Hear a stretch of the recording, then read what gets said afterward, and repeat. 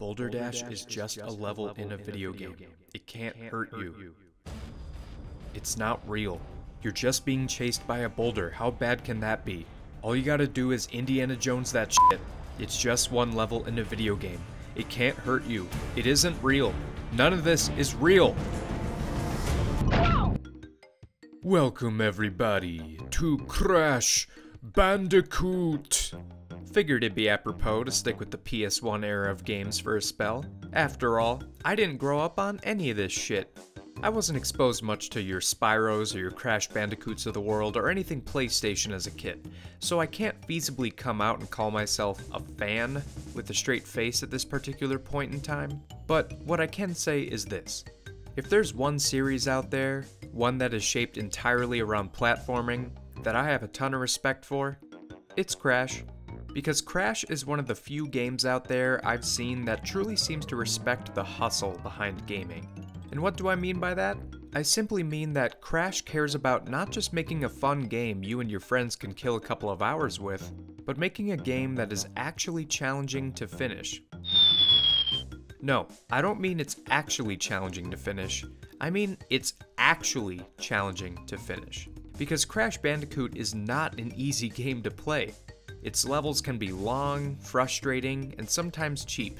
And it may or may not require a lot of trial and error to make it to the end of this bad boy. But have no fear, because while the game is hard, it doesn't detract from the fun you have while playing it. So, to tell you the truth, I'm super stoked about this one, and I'm itching to get right into it. Hey Crash, what say you smash one of them boxes and grab us a couple of Wampa fruit for the road, buddy? Well, that was wasteful. Right off the bat, I just gotta say this about Crash. It is the quintessential platformer. You know those games where you maneuver between platforms using a jumping motion? Yeah, this is basically the dictionary definition of that.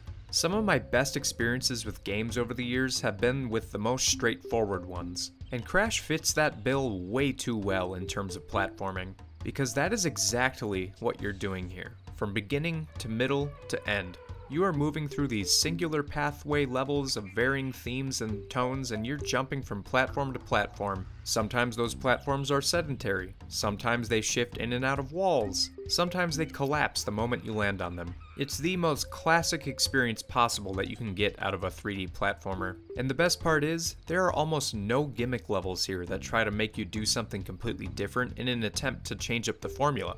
It's straight to the point, no BS, so you can pretty much just kick up your feet and relax because there are no surprises to be had here. I feel like Crash Bandicoot really understands that sometimes you just gotta give the people exactly what they're expecting, and you gotta give it to them hard. Let me take you back to a game that is just as, if not more iconic, Sonic Adventure. If you dilute your game's core gameplay with too many differing game modes, characters, weapons, combos, campaigns, minigames, what have you, then you run the risk of losing the thread of the entire game's character. Plus, you end up divvying up your fanbase into those who like one part of the game but hate the other parts, or vice versa. Crash, on the other hand, doesn't overcomplicate things. He knows you just want to jump on shit and be cool doing it. And this ends up making for a very well-rounded and overall satisfying experience. Way to go, Crash! Your lack of intelligence actually lended itself to you having an awesome game. It's almost like he's not actually that dumb at all, but in actuality, a genius? Nah, that can't be right. Shoutouts to this game for also having one of the most satisfying difficulty curves in gaming. The art of perfecting the difficulty curve, I feel, is something that we still haven't figured out in nearly 50 years of gaming being a thing. Which is sad.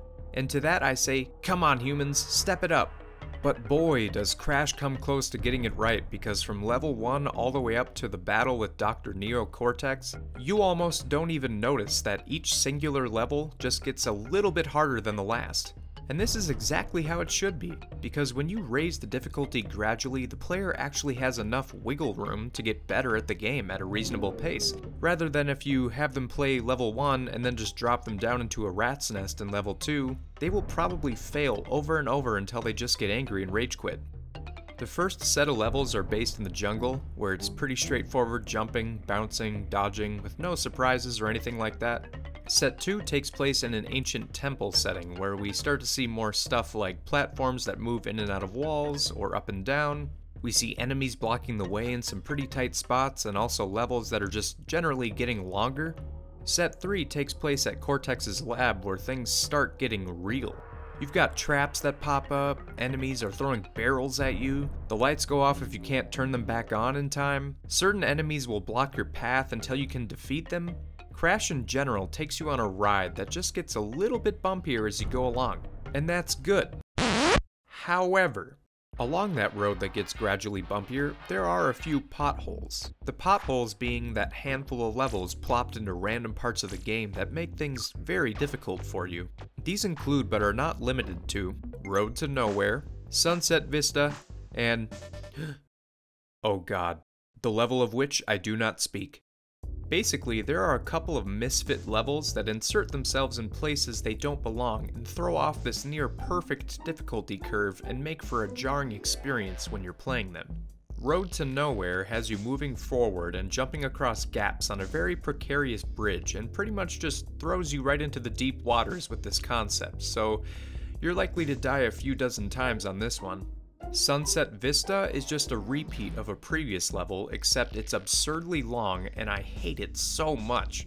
And lastly, we have Boulder How about I just call it Boulder Ass? Boulder Ass is the holy grail of traumatizing levels. It is peak mental anguish. You're running from several large boulders as the camera remains in front of you the whole time. The thing about this boulder is that it is always just a little bit faster than you, so anytime you need to veer slightly left or right to dodge an obstacle, you're really giving up distance between you and that mammoth boulder. Doesn't sound so bad though, right? I've got my analog stick here that'll allow me to swiftly and precisely make those 45-degree turns without even thinking about it. So what's the issue? Playing Crash 1 with analog controls. That's very funny. Try doing that with the dinky little D-pad, you simpleton. Because that's what this level was originally made for, a directional pad. With analog sticks, you can confidently veer any degree of any cardinal direction with supreme accuracy. With a D-pad, you don't get that luxury. Instead, you're just pressing one or two of the buttons and just hoping it takes you in the right direction. And considering how accurate we need to be with our directions on Boulder Ass, yeah, case closed. I just want to put this level in a box and never talk about it again. Wait, no, Crash, don't smash that! What is my life? My name is Marky Mark, and I have just covered Crash Bandicoot for PS1. At some point, I will check out the 2017 N.Sanity version of the game to see what kind of changes they made, but for now, let's just enjoy some classic gaming, yeah? There's such a unique charisma to these old games that you just don't see anymore with the sleek and flawless presentation of today's games. Crash Bandicoot embodied that charisma, not just in the gameplay, in the graphics, or the art style, but in its impact. We are still talking about Crash to this day, after all, and that's because Crash was a major part of that golden age of gaming from 20 years ago. It just makes me happy, man, seeing these titles get remade, because it shows they all have a flame that will never die out. As hard as it is to say goodbye for now to our good pal Crash, it's time to move on. I also let Crash pick the game I'll be doing for next week's video. So, which one did you go with, buddy? Oh shit.